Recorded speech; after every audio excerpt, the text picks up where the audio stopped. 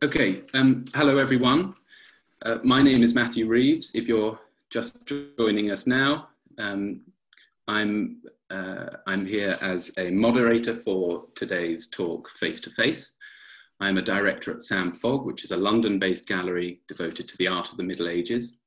And I'm really excited to be able to welcome everyone joining us for what is the first in a series of events being held in the lead up to London Art Week Digital, which will run from the 3rd to the 10th of July. London Art Week Digital is a brand new London Art Week initiative developed in response to the ongoing global COVID-19 crisis. And along with its accompanying series of online talks and events, it aims to reach as broad an art-loving public as possible, regardless of geography, and to more broadly reconsider how we can engage with art, imagery, and the aesthetic world around us, when so many of us have been forced to sacrifice our normal relationship to it and the psychological benefits that it offers. For the time being, we are having to find new outlets for that impulse that we have as humans to experience art in the flesh, not just for contact with the artworks themselves, but also by extension with their makers, subjects, patrons, and collectors. How we do this from afar remains wide open to experimentation, as I'm sure many people attending this will have seen if they're engaging with the galleries participating with London Art Week and the museums who are trying to creep their doors open as we speak. But I don't think that it's mere coincidence that that all three of today's panelists, and myself as well, have in recent months either conceived of or brought to fruition projects dedicated to the subject of today's conversation, which is portraiture. Given the enforced separation that many of us are still having to endure from objects held in museums, galleries, and other art organizations and repositories, it should perhaps come as no surprise that we're turning to the genre of portraiture in our desire for this very special form of human contact. In today's panel discussion, we will explore themes of identity, patronage, and the collecting history of historic portraiture. And it is important for us to note, of course, that we are operating in and considering a very thin slice of history with all of the limitations of perspective that that brings with it. And that our backgrounds bring with it. But without any further delay, I would like to introduce our three speakers today. Anne van Camp is the Christopher Brown Assistant Keeper of Northern European Art at the Ashmolean Museum in Oxford, which she joined in 2015, following her work as curator of Dutch and Flemish prints and drawings at the British Museum in London. She has a long string of publications to her name, and has curated numerous exhibitions and displays, most recently Young Rembrandt, which I'm sure many of our attendees will have either seen or want to see, which is unfortunately closed at the moment, but is slated to reopen in the autumn, I'm pleased to say. And it's a collaborative project between Ashmolean and the Museum de l'Arcachal in Leiden. Olivia Ghosh was awarded the Anne Christopherson Fellowship in the Department of Prints and Drawings at the British Museum in 2017, after which she started working at Christie's as junior specialist in the Old Master Painting Department. And auctioneer, Olivia has overseen the conception and realization of Christie's current online auction, FaceTime, devoted to portraiture from the 17th to the 20th centuries. Finally, last but not least, Andreas Pampoulides. After working as the head of Christie's European Sculpture Department and as director at Colin Cortez Colnaghi Galleries, Andreas co-founded the commercial gallery Lullo Pampoulides, which has become known for its flair for bold, ambitious displays and its wide-ranging interest in artworks spanning the medieval to the modern. For London Art Week Digital this year, Andreas is mounting an exhibition entitled In Silent Conversation, Portraits from the 16th to the 20th Centuries. I'm very pleased to be welcoming all three of you. I'm very grateful for your time this evening. And I think we should start. I'm going to start by trying, as a technological Neanderthal, to try and share my screen with everyone. So that everyone can see. I hope that that's coming through all right for everyone. Give me 1 second, I have to play. Right. with only short stuttering. I'm starting with you, Anne, because you provided me with some absolutely exquisite and really intimately conceived self-portraits, early self-portraits from Rembrandt's time when he was still working in Leiden, right at the beginning of his career. And I thought I would open the discussion with you talking about what portraiture allows us to do in enabling us to look over the shoulder of the artist. I wondered if you could speak to that. Yeah, I think that's a theme that really speaks to me, looking over the shoulder of the artist. And in fact, one of the sections in the exhibition is precisely titled that. And when I presented this concept to our exhibition team and the interpretation team and the marketing team at the Ashmolean, everyone got wildly excited about it. And so I'm really glad we'll be talking about this today. And so what I've shown you here on this first slide is, in fact, a sort of virtual reconstruction of the introduction wall of our exhibition, Young Rembrandt, which I'm blatantly going to plug a few times today.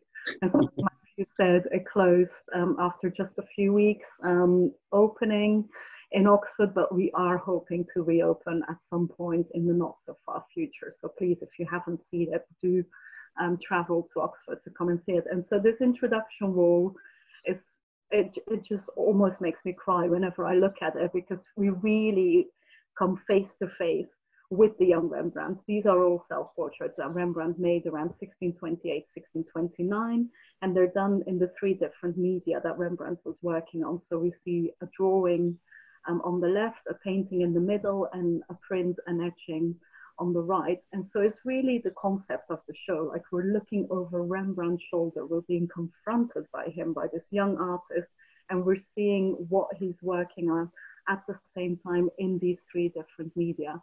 And that really allows us to explore him, to sort of get a glimpse into his workshop practices by looking across the three media in a more or less chronological way. We really get to see what this young artist is working on. And so here we're in 1628, 1629, it's roughly 5 years after Rembrandt set up as an independent artist in Leiden. So he's not that young anymore, like he's born in 1606. So if my maths are correct, he's now 22, 23 years old in this portrait. So he's not a very young artist, he's not a teenager no more, but he's clearly still quite hesitant. He's still a bit insecure. He looks a bit moody, a bit melancholic in these portraits. And that's what I really love. And I think that's what many people draw to Rembrandt as well, is how we really get acquainted to him through these self-portraits. He made an astonishing number of self-portraits, I think 80 in total, of which almost half of them were prints, a handful were drawings, and then the majority paintings. And so it's because we come face to face to this young artist that we've so grown to love him. And every year he seems to make new self-portraits. We literally see him growing up in front of us and developing not just as a person, but also as an artist. And to me, that's really fascinating. And that's something we've really explored in the exhibition, how Rembrandt rapidly developed and then finally moved to Amsterdam, where he widens his circle of collectors and patrons. Maybe we should move to the next slide to sort of really see how Rembrandt engages with his sitters. And what I love about these are two of our absolute star works in the Ashmolean collection. On the left, we have a portrait drawing of his father, and on the right, a very delicate, tiny etching of his mother, dated 1628. And sort of, again, I think that concept that you mentioned at the beginning, Matthew, of looking over the shoulder, I think this is where we really see it. This is where we see Rembrandt engaging at home, still being in Leiden, having returned to his parents' house after his apprenticeships in Amsterdam, moving back home with his parents, and just drawing, just sketching what he sees around him. And these two examples, the father and the mother, they're just the most tender examples of portraiture that I know. Is obviously, you could argue as a young artist, he wouldn't have the means yet to employ professional models, but just the love that you can gather from these two portraits of his mother and his father. It's so palpable. It's just very, very touching. Can I ask you a question on because you mentioned that actually of the breakdown of his self-portraits, and I think of his work more generally, it's not painting dominated or print dominated in entirety. This is actually a spread across all three media. He's experimenting and potentially taking ideas from one across to the other and back again. And that's what we were really showing in young Rembrandt, is how already from the very first years of his career, you see him working across the three media. And so that's, although from an exhibition point of view, it's quite problematic to show prints and drawings alongside paintings, because the paintings will inevitably sort of overwhelm the more delicate works on paper. But we were very careful in the design and the lighting of the exhibition to sort of make the works on paper stand their ground alongside the paintings. And that makes for a very interesting exhibition, for an interesting narrative, to see them alongside one another and really see Rembrandt developing, to sort of get that glimpse into the workshop. These first two slides suggest an artist who is practicing on himself and on his family, but I think your third slide points out that actually he's turning the same very intimate gaze on a circle of friends, acquaintances, and patrons, potentially. Yeah. And so this is a much later work of art, so it's dated 1651. And in fact, this is included in another Rembrandt exhibition that the Ashmolean has staged this year. And so this is currently in a touring exhibition called Rembrandt in Print, which is now in Hitchin and will later travel to Cork later this year. And so this again, although it's much later, we're talking about more than 20 years later, it still expresses that same intimacy. This is a portrait of Clément de Jonge, who was a print seller and art dealer in Amsterdam. He's 30 years younger than Rembrandt, but we know that they struck up this really strong friendship because of him being a print seller and him collecting Rembrandt works of art as well. We know, in fact, that Clément de Jonge acquired some of Rembrandt's copper plates when Rembrandt was in financial trouble, and Rembrandt's copper plates were so personal to him that it says a lot about that friendship, that he sort of trusted Clément de Jonge with the care of his copper plates for them to be reprinted again. And that really shows in this portrait.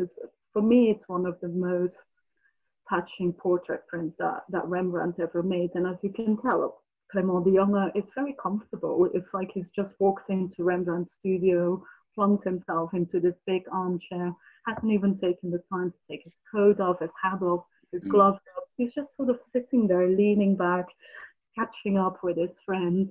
And Rembrandt probably sort of, as spur of the moment, started to make a portrait of his friend. And it's just so tender, and I absolutely love it. And we know that Rembrandt took great care of this portrait, because although it looks very informal, it looks very quick, spontaneous. In fact, there are 5 different states of this print in which Rembrandt was simply retouching the facial features of Clément de Jonge. They're very subtle retouchings, very subtle edits, but it sort of supports this notion that he wanted to get his friend's features absolutely right in this portrait print.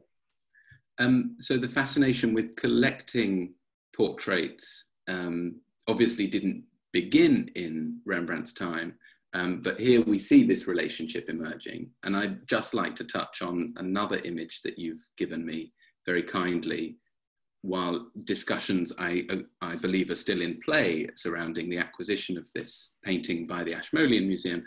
But this is contemporary collecting of historic portraiture. And so we have not had any idea, in fact, of who this lady might be until today, you suggested, I think. Yes, so this is very exciting for me to present it, and I did clear it with our development department if I could talk about this acquisition that we're trying to receive for the Ashmolean Museum. So this is a painting by a very young Anthony van Dyck. It's dated around 1619. Van Dyck born in 15 1999, so roughly the same age as Rembrandt from the self-portraits we just saw a few slides earlier.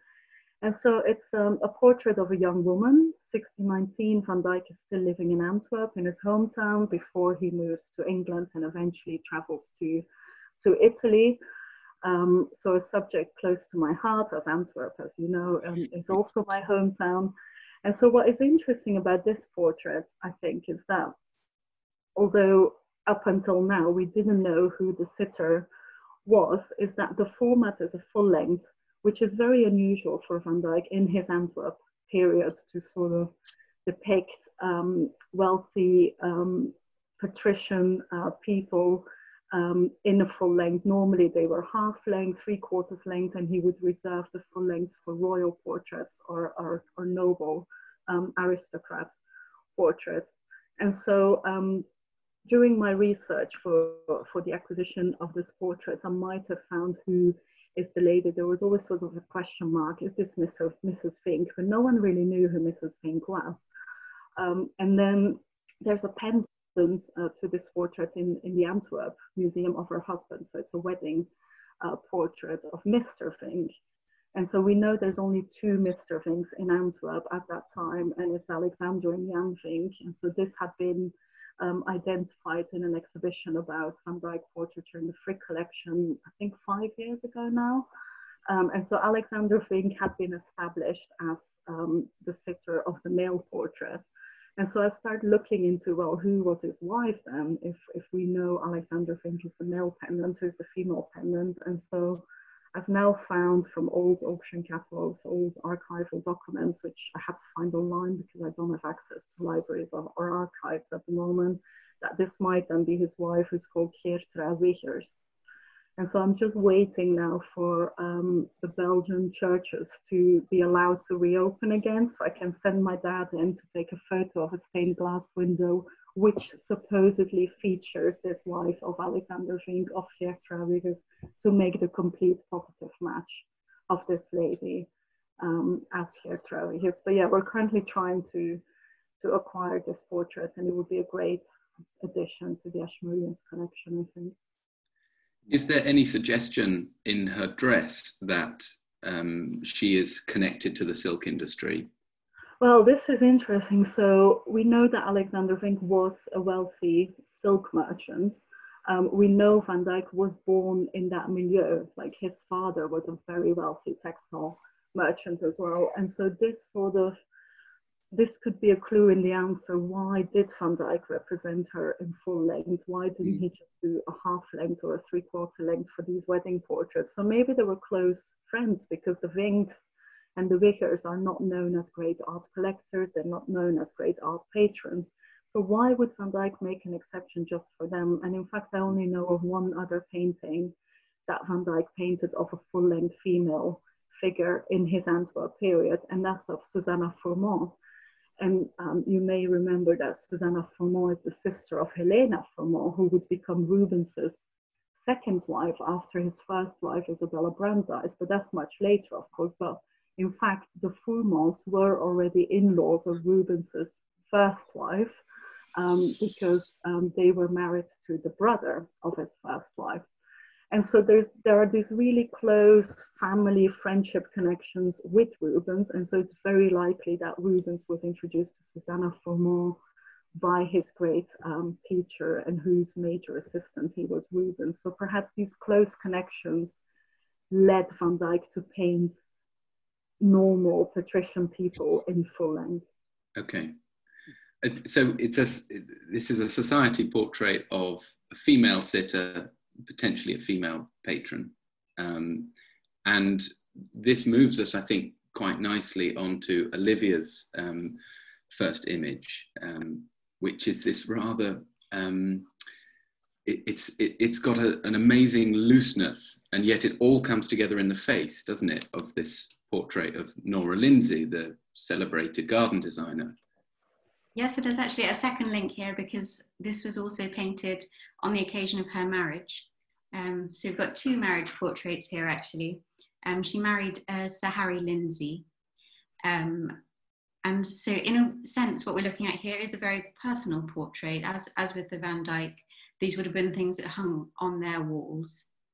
And yet, with lots of these society portraits, I think the thing that we sort of forget about them is that they're charged both in the personal sense and then in a sort of broader social sense, because so Nora Lindsay was linked through her husband to Violet Manners, the Duchess of Rutland, who was one of the big she was an artist in her own right and a sculptress, but she was also connected to the Souls, which was a group in London at this time who were very apolitical. They're against Gladstone's idea of home rule, and they wanted to not have to talk about politics when they went out in public. So they had these salons where they were talking sort of the idea of art for art's sake. So on one side here, you have a portrait that is situated very much in the idea of just looking at the beauty within a woman and the love that she would share with her husband. But the apolitical is also seen here as being, in a sense, we can see it as political, because it's the same idea of high Victoriana, where the woman becomes a sort of delicate being. She's a possession of her husband in the same way that her husband would have possessed the portrait. So I do think that, sorry. So no, I was just, it's interesting thinking about the capacities of women at this date for self-expression, and she did so through her garden designs. But she mainly became famous for her garden designs after her marriage collapses. Right. So it's after her marriage collapses that she really does become much more important to the garden design, because it's something that she turns to. Okay. So there is this, in this figure, there's a very complex link between the female sitter, the male artist, how society would have viewed her as a bride, how society would later view her as an artist. And I think these are all things that we have to think about when we talk about portraiture, because we have to remember that it's a three-way contract, in a sense, between the artist, the sitter, and the viewer. Absolutely. Obviously, we have to approach them as the viewer. And the artist is trying to please the sitter, but at the same time trying to please a greater public. In this sense, what's his public? We are looking here at the sort of, as I said, a high Victoriana. And you get, I mean, here, the idea of sort of the white and the purity, it's natural, it's this beauty that of the English rose almost. And that in itself is a very political image, because lots of it, I think, there has been this idea throughout, especially British portraiture, which we see sort of growing very sharply in the 18th century and coming through all the way up until the end of the 19th century into the 20th century, where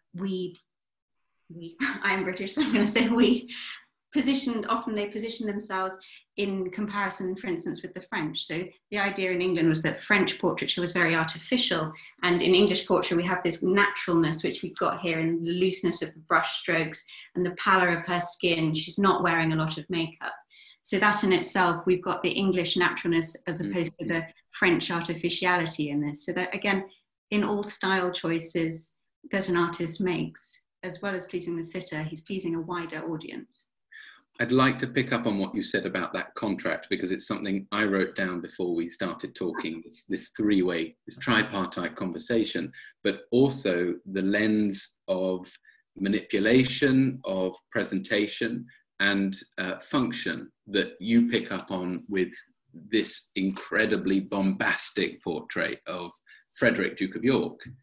Yes. So this one here this is actually a miniature. I know it's always very odd to see art on a screen, because you don't get the sense of dimension or scale that you'd usually hope to get. So this miniature is appearing to me just as large as Van Dyck's full length, which is incorrect.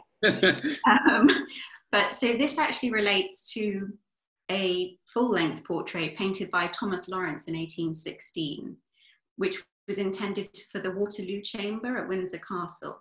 So the original idea for this portrait was to show all of the social and military power that you have. So Frederick, Duke of York, most of you might know him as being the grand old Duke of York who had 10,000 men. And that is definitely not the image of himself that he's trying to portray in this. The original one was looking at him, he's got his field marshal's robes, he's got his marshal's baton, he's got the Order of the Garter. And the whole point of the Waterloo Chamber was that it showed the heroes of Waterloo and of the Napoleonic Wars, and heads of state would have to walk through that to get to an audience chamber. And that was incredibly important for royal image, because obviously fighting against Napoleon is fighting against the anti-monarchical push that had happened in Europe up to that point, and it's showing through the portraits and as a symbol of power that has been swept aside, and now you just walk down this row of enormous swagger portraits to a certain extent.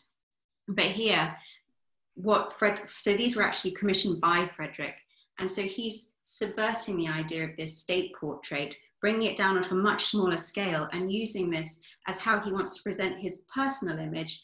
These are small portraits that he would hand out.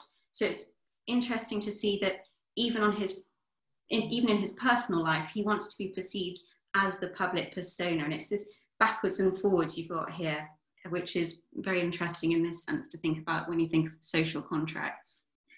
Thinking about private and public personas, I'd like to move on to an image that ties you and Andreas together, in fact. Quite interestingly, this Brunelleschi self-portrait from 1920. Of course, this fantastic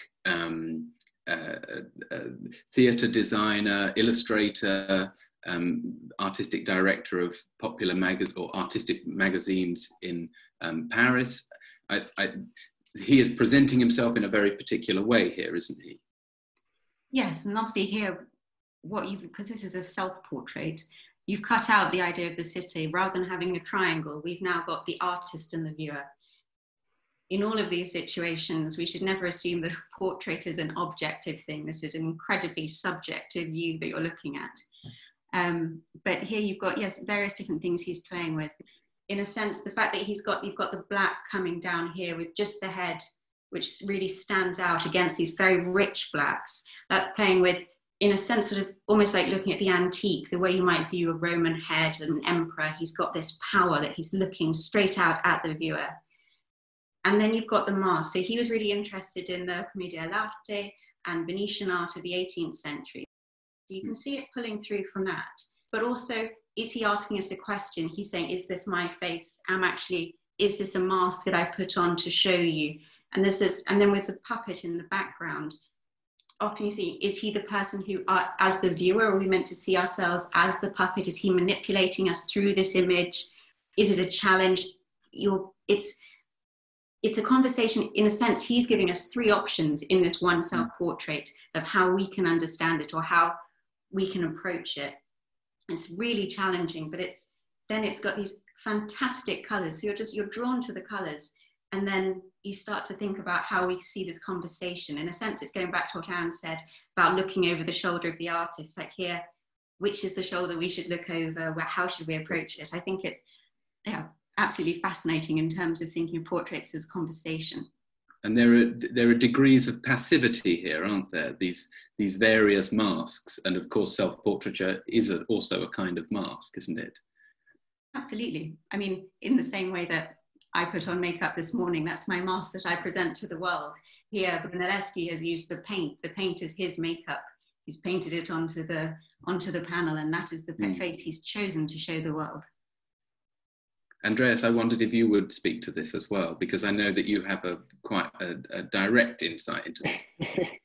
Well, yeah, I mean, it's a painting that I own, and in fact, I entrusted Christie to actually take responsibility for selling it for me, and it's a painting that normally lives on that wall right over there, and it's something that I had an instant connection with. I mean, and I think it's the way I responded to it. I mean, Olivia, I completely agree. I love all these different layers of the masks.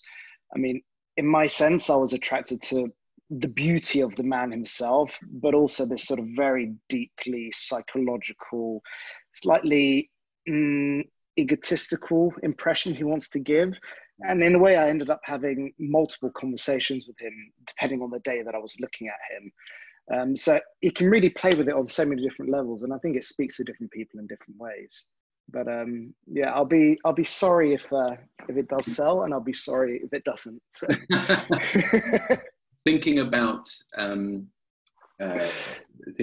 how portraiture interacts with theatre, mythology and play, I would like to move on to one of your portraits. Yeah, exactly. Well, in this, by coincidence more than anything, in the Brunelleschi and the next image, which is this study of the daughter of Iorio, a man called Aligi, there is an important theatrical connection. I mean, Brunelleschi was a painter and a decorator of theatre stages, ballet stages, and this particular portrait by Michetti, who was a southern Italian painter actually from the region in Abruzzo. He was one day in the 1880s with his friend and companion, Gabriele D'Annunzio, the sort of very controversial Italian poet and playwright. And the two of them are standing on this village square one day, and they see this incredible scene of a very attractive, confident woman walking through the town square and a group of men jeering at her and throwing abuse at her. And one man, which is the man that we see in this drawing, completely bewitched by her. So what we're looking at here is actually the study of the head of this particular man, which is an excerpt from a 5-meter wide canvas in I forget which museum it is now, but in Pescara, in the government palace in Pescara. And what this really tells us is a lot about the culture of a very poor part of Italy at the end of the 19th century, where you have this, it's an observation of the peasant folk of the region at the time. They're arguably very sort of insular, myopic view of the place of women in society. I mean, Michetti was really interested in the study of people at the time and how they were infected by their environment. So in this case, the beautiful woman. I wish I could show you an image of the whole painting because it doesn't quite make sense just seeing the portrait of this one man. But what you have is in fact 5 men lying on a mountainside. They've actually replaced the town square with a mountainscape. And this incredibly beautiful woman in a red cloak walking with confidence through this landscape. And the men are jeering and hurling abuse. And you just have this one guy, Aligi, staring at her, looking at completely transfixed and putting aside all of the small town, village mentality of, she's wearing a red cloak. She must be, a woman of ill repute. So what we're looking at here is the love a man can feel for a woman, despite all of these awful preconceptions that existed at the time. But also in looking at the face of the man, extracted from the context of the painting, you're looking at a study of, a noble person, someone who's been sort of beaten by the sun, someone who, Michetti obviously had an attraction to him. He's painted him very romantically, very beautifully. There's a huge amount of attention to the treatment of the structure of the face and the eyes. It's something that was executed at the end of the 19th century, but I mean, I think it speaks to us today as much as it would have done at the time. So it's a really powerful thing. And in fact, just to sort of close the loop on the theatrical aspect, D'Annunzio went and wrote a play based on this particular encounter between Aligi, the man in the drawing here, and the woman that he fell in love with. And it went on to become a very important play, one of the most famous that he wrote. So this is incredible balance between, the painter, the dramatist, and this drawing that we have here in front of us, and our experience of it as well. So far, we have looked entirely at two-dimensional imagery, but actually, Andreas, one of the most enigmatic portraits that I have come across in us talking about this event is this portrait of a bearded man that you gave me. Yeah. And it's extraordinarily enigmatic. There's an amazing degree of refinement in and verism in things like the pock marks around the bags of his eyes, the vein on his forehead. But do we know who he was? What is our relationship supposed to be to him? Yeah, and this is depressing but also fascinating thing about working in this field, because quite often we're presented with objects today without a context. So we know very little about who the person was or who might have made them. And it's really a process of narrowing down what we're looking at, that we actually get to hopefully an answer. And in this case, we're looking at a portrait of man. We don't know who. I mean, we can make assumptions of who he was based on the type of hair he had, the beard. I mean, he may have been some sort of a jurist or possibly a philosopher. I mean, it's very much, he's represented in the way that ancient philosophers were represented in Greek and Roman portraiture. So, you know, there was a moment when I first started researching the bust that I considered the possibility of it, in fact, being ancient.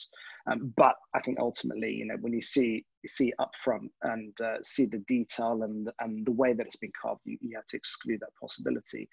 But what's particularly impressive about it, and again, you can't really appreciate it on a screen, is that in fact it's incredibly subtle, and the artist has gone for what I call a warts and all approach in the way that he represented the sitter. This was obviously not a man, the sitter that is, that was particularly interested in being idealized. And in the mid-16th century Roman portraiture, it was very typical to present the best of yourself. So we have to consider the possibility that either it was made posthumously, or that it was made with the sitter's explicit understanding of what the portrait would look like. And you really have everything here, you know, the little dimple on his baggy eye, the throbbing temple. What you can't see in this photo is that he's gone to great trouble to render the musculature in the throat and the wrinkles in the back of the neck. I mean, it's a very, very strong thing, which, again, out of its context, you know, has an incredible modernity to it. I mean, it is a 16th century portrait, which looks like an ancient portrait, which could have been carved almost, you know, today. You know, it's got that immediacy, which I think speaks to a lot of people today. I think the fact that it's so pure in the white marble and doesn't have the sort of fussiness of a torso, which it presumably would have originally been set into, you have something that's very sort of, you know, out there. Thinking about how you present yourself to the public, I would like to move on to the last page of today's talk, again from you, Andreas, of the poetess Fanny Tedeschi in full oration mode, it would seem. Yeah, as you'll probably see, she's actually right behind me on the screen. The perfect London Art Week.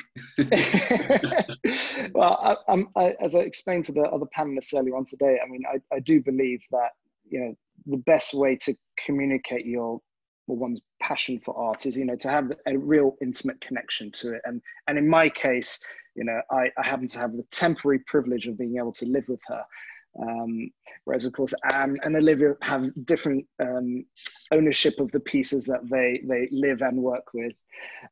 In this case, this is something that I bought about a year and a half ago, and it's a painting that speaks to me on many different levels as well, because it's a portrait by an artist called Gino Parin. He's not at all known outside of Italy. And it's a portrait of his muse, his lover, a woman called Fanny Tedeschi. It was painted in around 1926. And it's a painting that I hope could speak to people today, because it's a noble portrait. It's very dignified. Here you see her in full oration mode. It was painted the year before she died. And he painted her hundreds of times over his career. And this is perhaps the most sort of abstract of all the portraits that he did.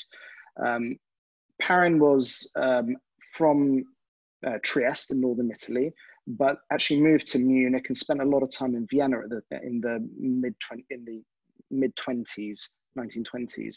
So he was familiar with people like Franz von Stuck. He knew Gustav Klimt, Ferdinand Knopf. So he was very much in the, you know, secessionist movement. And you can see that in the way that he's painted these very sort of abstract, very bold colors, the outfit that she's wearing. But you see the black halo around her, this sort of cloak which is billowing in the wind, and these white clouds which almost look like, I call them clouds, but they could easily be lightning. I think they anticipate something much more dark, which is the fact that both Fanny and Gina were Jewish artists living in Italy in the 20s. I mean, Gino himself died in Bergen-Belsen, so in a concentration camp in 44. And even though he was from a German-speaking Italian family and he had a Swiss passport, he ultimately did suffer at the hands of the Nazis. And I think this tells us a lot about, you know, this ill-fated love between painter and muse. It can tell us a lot about ourselves looking at it today and understanding in the current socio-political climate. You know, I don't think I need to spell it out too much.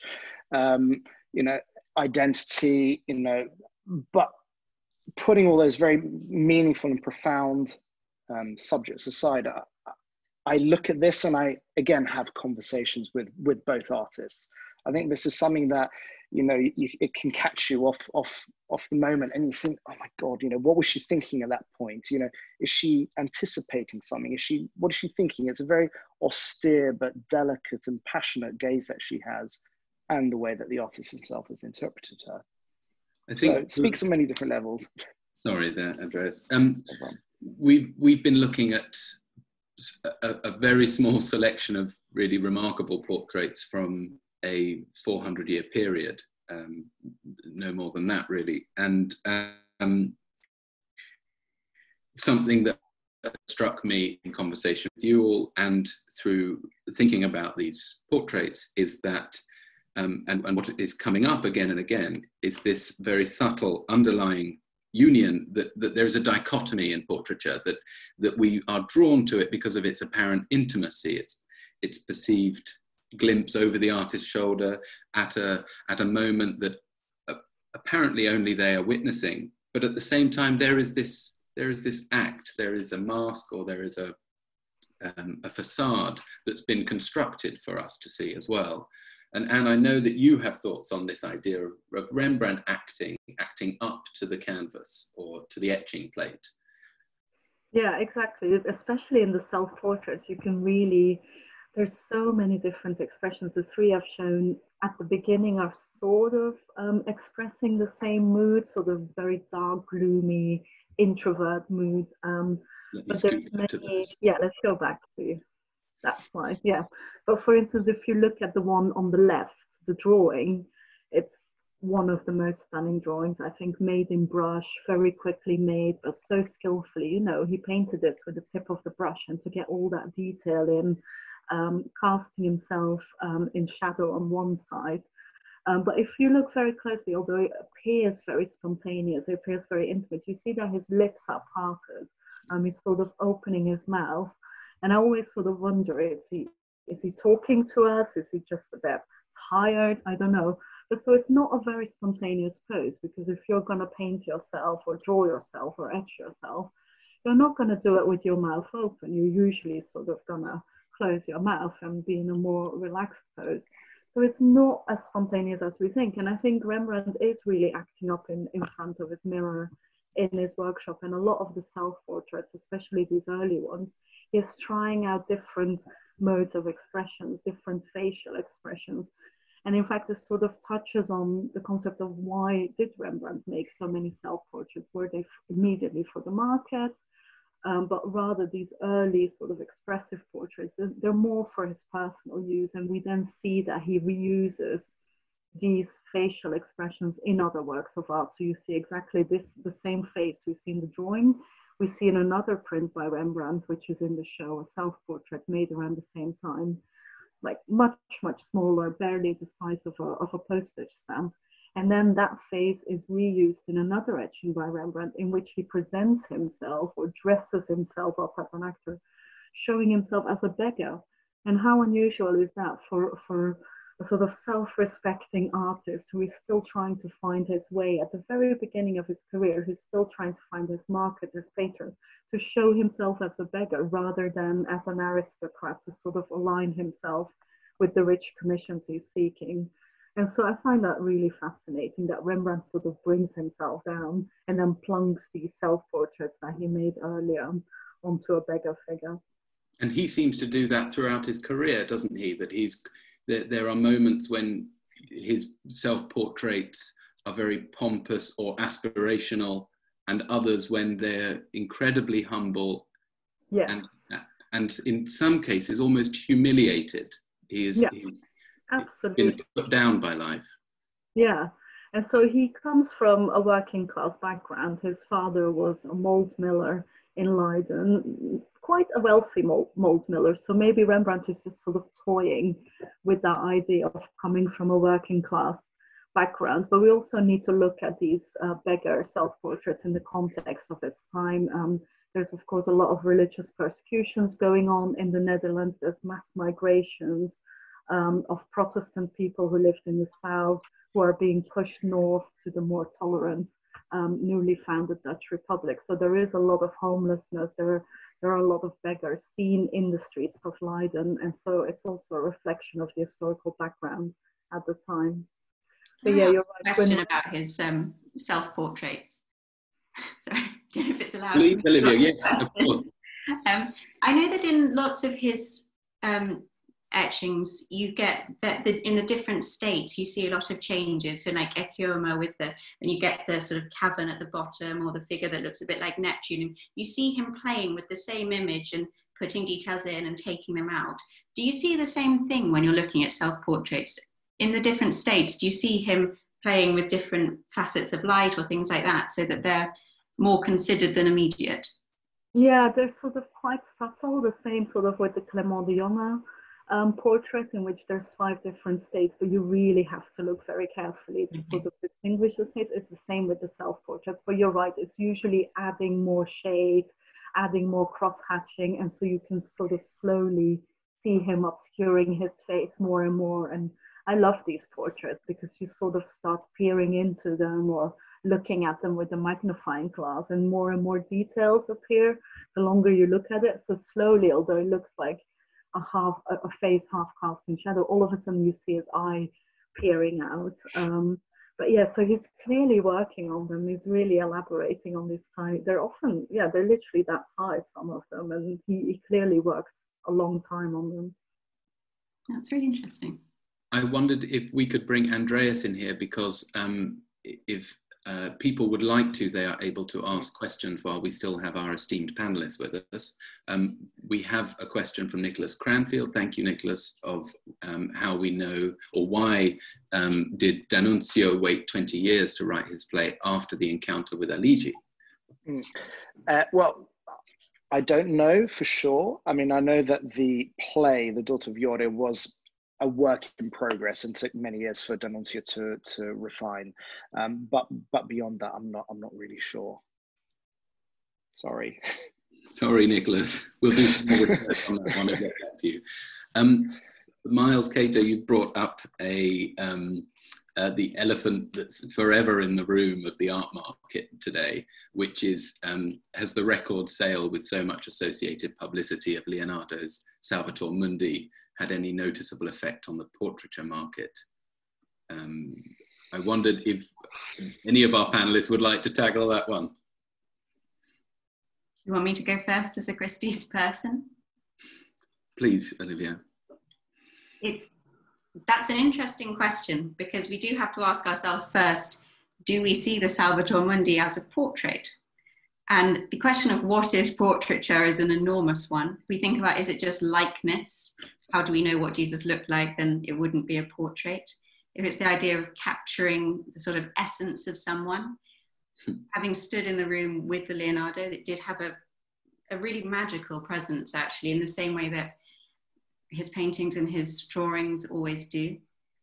Anyone who was lucky enough to go and see the show at the Louvre recently will have realized that.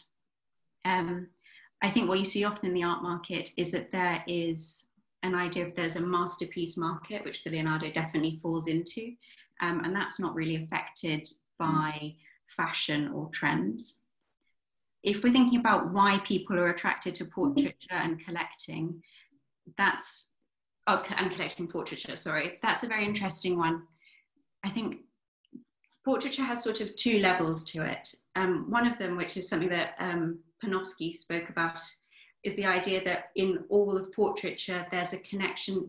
You're trying to capture how the sitter is connected to the rest of humanity.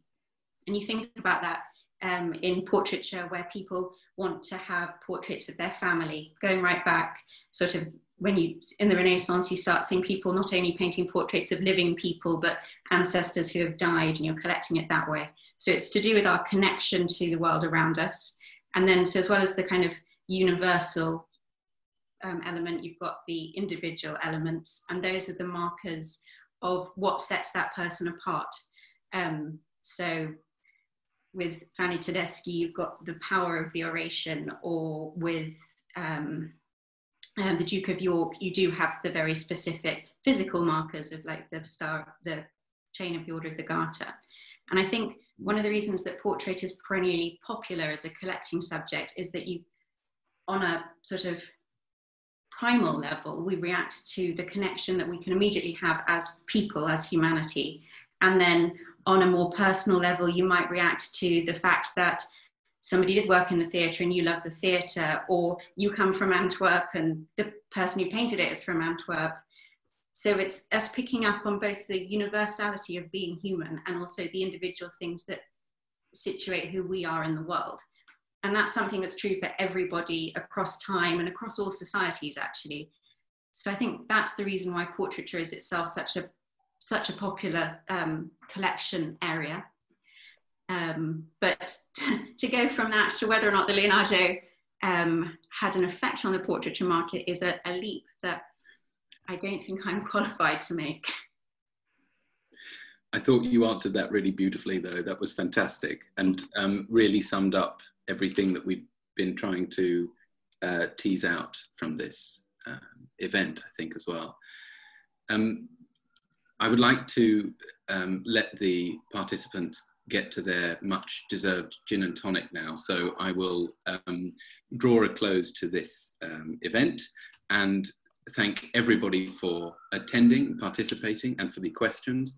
And I hope that, firstly, I've got to thank the participants. So thank you all for joining us.